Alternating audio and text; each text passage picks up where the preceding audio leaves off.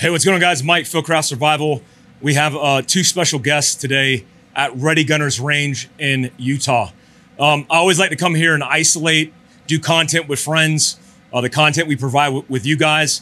And these guys are VIPs who are doing a lot of training around the U.S. as well as a product lineup. And they're the right guys to teach me some new tactics, because even guys with my background and experience need to be willing to learn. Without further ado, I got DJ and Cole from GBRS. What's up, guys? No, how's it going? Thanks for having us. Thanks for taking the time, man. I mean, you guys are East Coast-based Nassau guys, and no longer on active duty, but you guys have a new purpose in duty and teaching and doing all the stuff that you do. What are you guys doing with GBRS right now? Knowledge transfer, soft and hard goods, product development. Yeah. Trying to make a better mousetrap, and everything we thought over the last 20 years was a sticking point or wasn't exactly what we needed, or the modifications behind it have kind of been lost in translation over the last 10 years. Yeah. So if we can make it 10% better, let's make it 10% better for the end user. So everything's with the end user in mind and everything we do. Yeah, these guys don't typically advertise this. I will for them professionally, but career Navy guys that both medically retired, but also guys that have a decade in a tier 1 Navy version known as development group. And that operational experience is what's giving them the ability to give these guys like law enforcement and military that they're training the edge, because those are real world operational lessons learned, often made with mistakes and blood. And that's a huge opportunity for, I think, the industry as a whole, which is why I got these guys here to teach me. I think it's important to pay attention to that, because that's super relevant. I mean, I tapped out 5 years ago, and that feels like, in the tactical space, like Vietnam. Like I'm like a Vietnam guy, and these guys are like modern GWAT guys. What we wanted to do for you today is kind of have Navy SEALs train a Green Beret in the transition of a Glock pistol, which is all I shot in my military career, and then into a SIG. I'm new to SIG, but I'm on board because it feels right. I don't know if it shoots right, because I've only used the 320 X carry, but now I got their new hotness, a full-size 320 that I just put in the holster last night, that I'm willing, with these guys' experiences and working with SIG, to have them teach me from the ground up. So I think it'd be pretty entertaining to do that, but also very beneficial for me and you guys at home watching the content. So I'm ready. You guys ready? Yeah. All right, let's kick it off. Cool. All right, guys. I've never put a round through this gun in its full size. I don't even know the model of gun this is. It's Max Michel's 320 competition gun. So I'm assuming it's forgiving, but don't know a lot about the gun, and that's on purpose. We were going to do a video on me unboxing a gun and shooting it for the first time, but even better opportunity with DJ and Cole to learn out of the box, kind of assessing the transition in a gun from a Glock to a SIG. So I'll just hand it over to you, man, and whatever you want to do, I'm game. So for us, we started with the SIG, had the entire career, started in buds all the way through. I didn't have a handgun background growing up. Yeah. Most people don't. Yeah. That's a very hard gun, I feel, to learn on with that double action trigger. It's a very long trigger pull. So the first one was basically just to cock it. Yeah. And then we go from there. We had to make a hard transition to the Glock from the SIG. And I feel that grip angle, when we did it, I was always aimed high. I always had to drop it.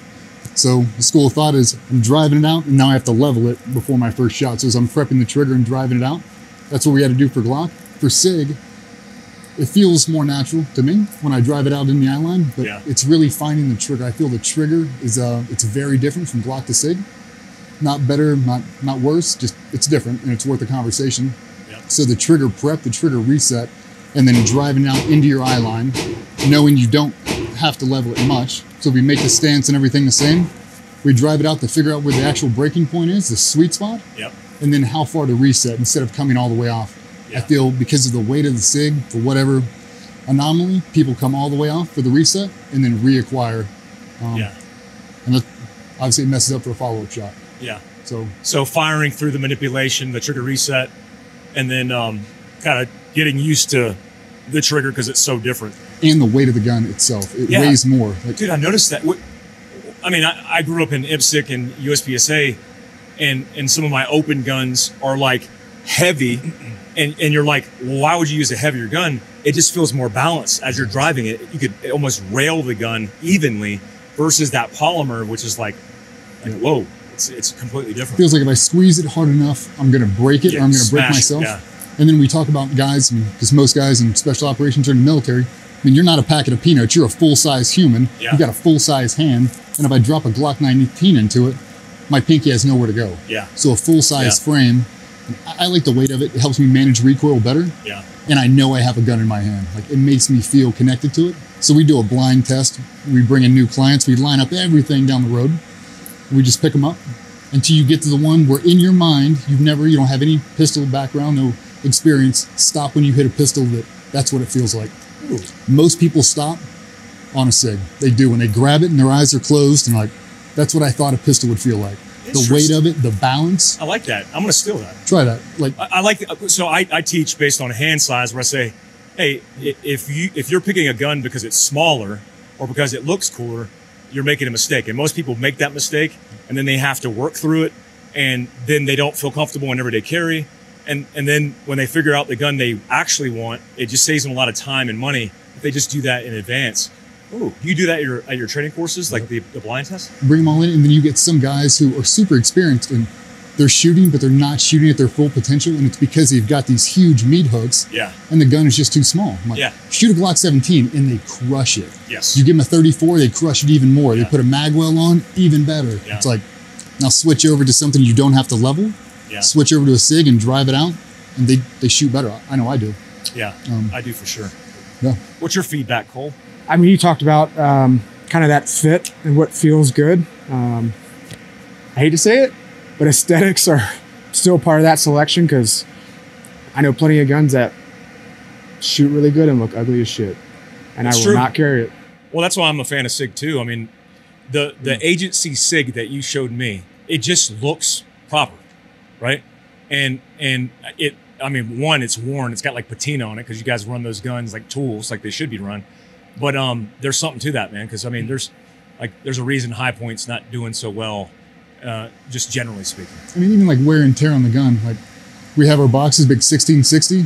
I take that pistol and I throw it in the box just like I did in the military. If it breaks inside of the box, it wasn't meant to be. Yeah. It's like we have to torture test it, but a realistic torture test. Yeah. I don't need to run over with a truck. I need to be able to drop it, throw it in a box for 6 months, and does it still hold zero? Yeah. Does it feel natural when I shoot it? And does it feel like how a pistol should feel? Yeah. I know plenty of guns that don't. I drive them out and it does not feel right, and I can't perform right. Yeah, for sure. We've talked about picking the right tool for the right problem, or however you want to use that. I can't speak highly enough about SIG because of the modularity of it. You pull the trigger module out, like you want to carry, have a little bit smaller frame slide. Yeah. Same trigger module. Yeah. You're just swapping that out. It's like a transformer. Yeah. So for me, like, I love this X5 Legion. I like a big, heavy gun. I got a big hand. I like a big, heavy gun. That carry model they made, that's the best of both worlds. I drop the actual FCU, I drop it in, and now I've got multiple platforms. But I like to dress around the gun. When I conceal carry, I throw on a big overgarment. Like, I can hide a full-size gun. And when I pull it out, like, that's my thing. I can't run a very small pistol like a Glock 43X. No, I can't, and I won't bet my life on that. If you and me were to get in a gunfight right now in the next room and you handed me a Glock 43, I'm like, shit. Like, so I'm not giving you my best foot forward. Weird true story is I pulled a Glock 43 on a guy in California, and hiding behind my A-pillar after he was trying to get out and like he was going to pull a gun. After that incident, when I didn't shoot the dude. It wasn't a self-defense act. The dude was a gangbanger. He pulled over. He threatened to have a gun. I pulled the gun in my car behind my A-pillar. After that thing, that feeling I had overwhelmingly was I don't ever want to have that gun in my hand again because it was too small. The magazine capacity was too small. And I'm used to, in GRS, carrying a Glock 17 full size. And on a bigger guy like us, we can get away with that. And it felt right to transition back into a full-size gun that I'm used to shooting on the flat range teaching, but also that I could just transition into carry. So let me see how big your hand is. Yeah, same. So, I'm assuming, same. Yeah, so it's like the one end-all be-all solution for a specific gun for a specific person doesn't exist because it depends on the mission. like, what is your intent? Is it home defense, self-defense, the truck gun, shooting on a flat range? I like guns and utility, and that modular adaptability is SIG. I feel like it's a SIG commercial. But I like that because, you know, I'm getting more in bed with SIG because I want to help advance equipment. And the guys that are advancing equipment, Dan Horner and Lindsay and all these guys, they're doing so from experience, which is why I think, I mean, this video should be called Navy SEALs Convince Green Beret to Shoot SIG. Yeah. Right? I mean, yeah, you guys used 226s, right? Yeah. We did. But it was double action, single action. It was. And then we transitioned down to the 320, and it's like, that was the best blend they could have done. Because everybody wanted striker fire, everybody wanted Glock for reliability, and just the economy of motion and shooting it. And I wasn't a believer. We never had Glock until my last 4 years in military. Yeah. And then when we shot that, we got it. But I couldn't run that Glock. Wouldn't want to bet my life on it. I just shot a SIG better. I just did. My Glock 19, 22, or 36 is which we use in the military, even 34s. They spent a lot of time during my time period in SR-25 mag pouches tucked away. Yep. Because there's no, in my job in reconnaissance and being a sniper in the SIF, I was on containment. So there was just no idea that it was like, I need to be ready for that transition. And so it was just stowed away, tucked nicely. But if you're an assaulter, if you're an operator kicking indoors, if you're a police officer, if you're everyday carry, you're worried about self-defense, you need that comfortable, ready-to-go pistol. And I feel like there's a long digression, but I think it's pertinent to the video about what we're about to do. Because, like I said, this isn't for fake. We didn't rehearse anything. I've drawn this pistol with Julian yesterday 3 times after I mounted it while I was just shooting the shit with Julian. I don't even have like nothing. This is cold. So let's do it. Yeah. So for me, I like to call it admin. I like to just find the trigger breaking point. Yeah. So clear and safe. There's nothing in there. Good. Yep. So high in the purchase, try to figure out exactly where that wall is going to be. Yep. Straight to the rear, but feel it. So 1 pound, 2 pound, 3. I can feel it right on the hinge point. Like it's about to go. I need to know where that is because on the drive out, I need to go straight to the wall. Got it. I like to be at that point at full arms extension in my eye line. I can break the shot or not break it. Yeah. But I feel like too many guys wait for full extension and then try to send it and you get that. Huge discrepancy. Yeah. Guys, even when they dry fire or dry practice, they practice drawing the gun from the holster and they practice doing that. Yeah. And I'm like, your finger's extended on the frame. You're not a police officer who's mitigating risks because you're pulling the gun saying, show me your hands. You're pulling that gun because it's self-defense. Yeah. And so you're saying, prep the trigger, find the wall on this pistol so I know where it's, okay, let's do that. So find that multiple times and really to find the reset. So I'm safe. So admin, we try to figure out exactly where it is. It's right at the wall, 1 pound, 2 pounds slow. That's super short. It is. Like, I'm used to all the slack and garbage in my stock. And if you go in there with that kind of attitude, you'll take the first shot and you'll break it premature because you're used to a long wall. Yeah. You're used to find it and it's not there. It's very crisp. Oh. So break it all the way to the rear and lock it to the rear. Yeah. Feel the reset, how short that is. And then right back to the wall. Oh, so like half the reset length of a Glock. So if you go in there with the Glock mindset, I feel like you take up too much slack, you break the shot premature, and then you reset too far out. Yeah. It's a very short wall. Especially with that gun being Max Michel's, he needs a short reset for the follow-up shots. Wow. Okay. But the weight of that gun, the balance of it, and the trigger reset, I mean, it's a stock trigger. There's nothing done to that. Wow. Okay. So yeah, I'm not used to that because I'm used to all the grinding that I would feel in a Glock. And then when it resets, it's so immediate. It's like I move my finger out and I immediately find the reset versus searching, there it is, and then I'm on it. Yeah, I feel like on a Glock or anything else, even on a HK DP9, we've got a bunch of those. I feel like that reset, I'm waiting. There it is. Ugh, and I have to reacquire all that back. Yeah. With this, we don't have to. But I feel like the grip angle, it's more natural.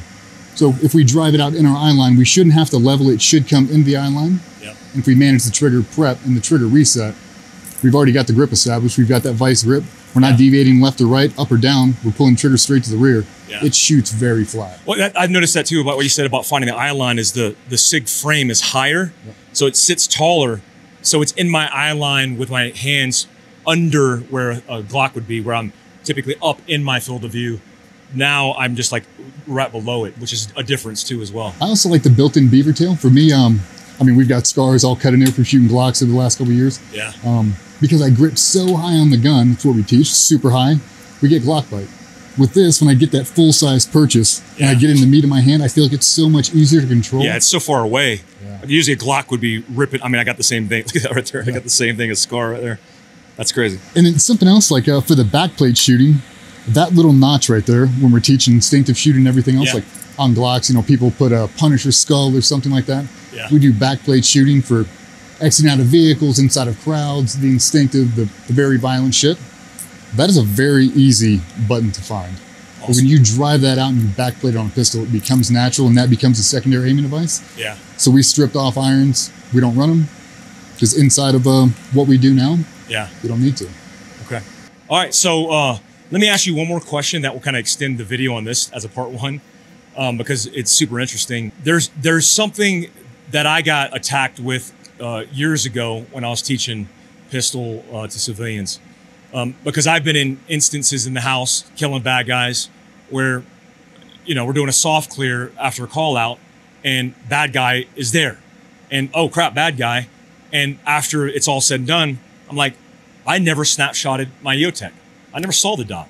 That happened routinely, not routinely, but it happened a lot. And I was like, wait a minute. Why does everybody get so butthurt about, Mike, why are you teaching instinctive, reflexive?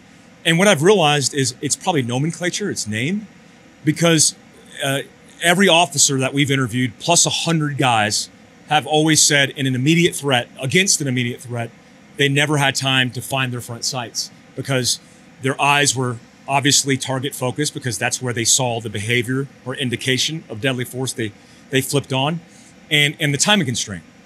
How do you teach it? You use the word instinctive and you use backplate shooting, which I've never heard before, because I teach alignment and I say, hey, like Dan Horner would teach. Dan Horner last year, I podcasted him and said, hey, out of all the championships you won, because he won everything he shot. I competed him in the USASOC sniper comp and he whipped my ass and he's not even a sniper. It sucks. I did third though. I got a gun. But I said, how many targets did you transition your field of view or your field of focus from target to front sight? Out of all the targets, one. He won every comp he shot. And he said it was a 27-yard pie plate, 6 inches wide, and it was a gun he wasn't familiar with, probably the NRA championship. And I'm like, how come we're not teaching this? And then how come when guys like me or you say something about this, the industry or players in the industry go, what are you doing? And I get the liability aspect, but I also want to train to reality. What's your whole take on that? Exactly that, reality. The reality is that very few people can keep it switched on at 100%.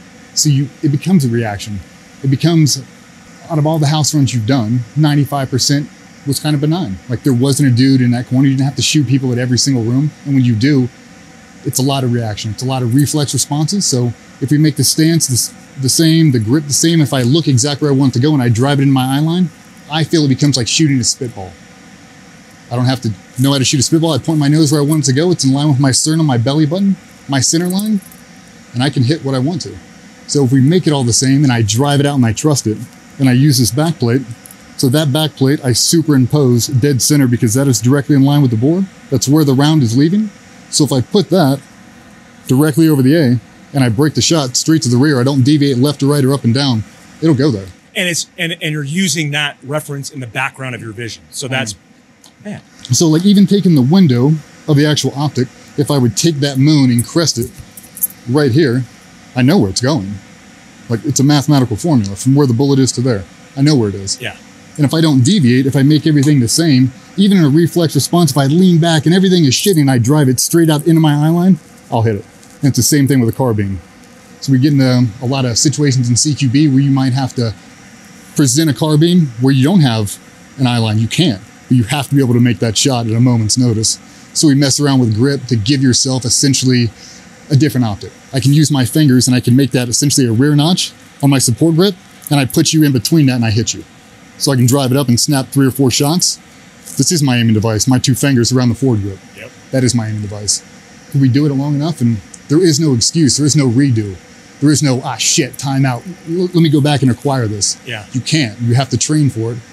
And I'm a realist. Like inside of 20 feet, it's a big flash, it's a funny face, and you have to be able to react super fast. So if we make it all the same, you come to the range, you can burn a lot of reps, a lot of realistic reps that are, we call them universals. They all translate to everything else. No, I mean, I think when you're talking about with the industry that kind of balks at the idea of instinctive shooting, I mean, we talk about connecting training with reality. I would beg to ask the question of, I mean, you're talking about a theory, connect reality to it.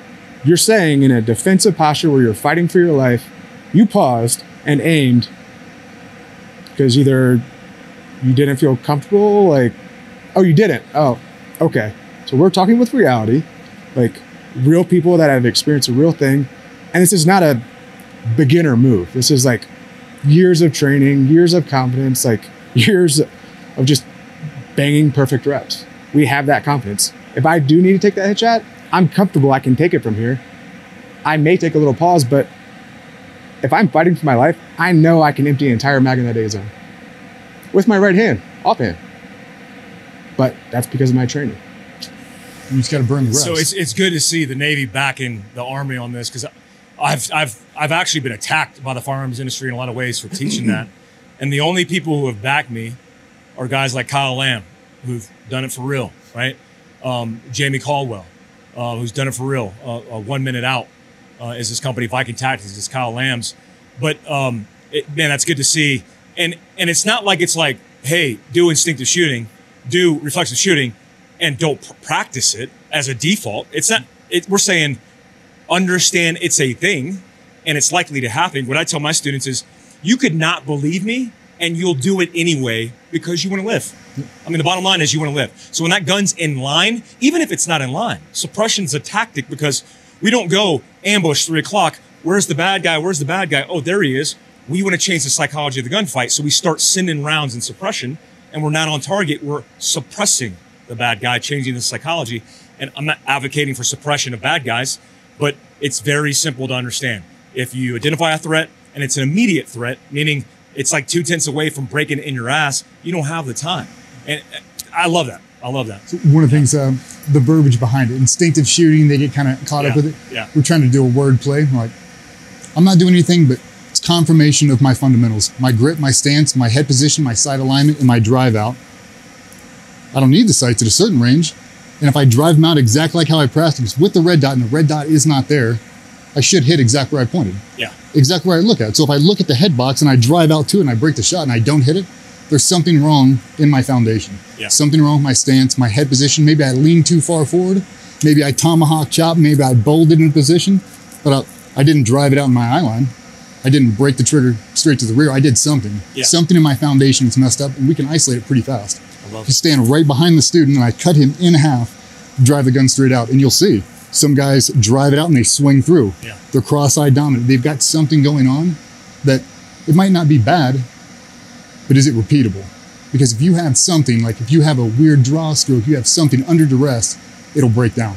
Yeah. So we try to simplify the entire process, knowing that it's fucking scary, man. Like being shot at inside of 20 feet, inside of whatever, it's dangerous, man. Yeah. It's super scary. You're gonna have buck fever. It's like everything else. You don't want to be overcome by events, but it happens. So if you can put the pressure on even the best now, in the world. absolutely, dude. Scared shitless. Yeah. But it happens. Yeah. It's real. And I think having the conversation with people that have actually done it, we shouldn't get a lot of flack for it. Like, you've never done that. Like, we all have. Like, it is instinctive shooting. Like, that's what you have to train for, because you have to put weapons in very awkward situations and positions to cover your mate's back. You have to. And you have to be able to break that shot inside of 0.25. You have to. Natural human reaction, 0.25 seconds. I have to go right now. Yeah. You make the move, we got to go. I mean, the situation dictates the reaction. I mean, how many times you sat there on a flat range and be like, all right, on the buzzer, I'm going to draw and shoot you. You're moving. You're not static. Like, it's a two-way. Do you have a groceries in your hand? Do you have your kid in your hand? Or you're holding your wife's hand? Maybe you don't even have a chance to get a two-handed grip, but it's a tool to use for the right situation. It may not be for everybody. But I mean, I'd much rather, I always hated having to tell the leadership or tell a teammate no. Like, can you make that shot? Yeah. Can you pick that up? Yeah. Can you jump over that wall? Yeah. Can you make that shot? Yeah. I don't want to have to hit the excuse matrix. Like, why didn't you take that shot? The red dot wasn't there. The what? It's not even vocabulary. No, there is no excuse at this. Like we have to. It's gunplay. It's dangerous, and your life depends on my ability to break that shot or not. Like at a certain level, they pay you to take the shot. They really pay you to not take the shot. Yeah. The processor speed, everything in there. It's like if I'm just overcome by events and I don't prep that trigger and I jerk it, I'm gonna miss. I'm gonna miss by a lot. Yeah. So we have to be able to work through all the steps. Like I feel like it drives home that point of mastering the basics. I mean, this isn't advanced talk. This is going, oh, we got to be disciplined to go. Let's not do all these things that we think the cartwheels and the ninja school doesn't exist. Let's back up a little bit and just pay attention and focus consciously on the basics. And that's like the mastering of that is why these guys are the best in the world, man. And my Army counterpart unit guys as well. I'm going to give you blue balls on this video today. We're going to use this as part 1. And if you're interested, you saw the counter and you're like, they haven't gotten to it yet. There's only 1 minute left. How's this going down? Well, we're going to give you part 2 to this because I could have edited this and chopped it down, but dude, we'd be losing a lot of experience and institutional knowledge that's very important for you guys to understand. And I love the chat about it. So part 1, subscribe. Make sure you go to GBRS's website below in the links. Their Instagram is below as well. Set your notifications and also subscribe to their YouTube channel, which are pushing to do more cross-pollinated content, especially with these experiences that we're talking about. And we hope you guys are staying in and staying tuned. Till next time, I'll see you guys at part 2.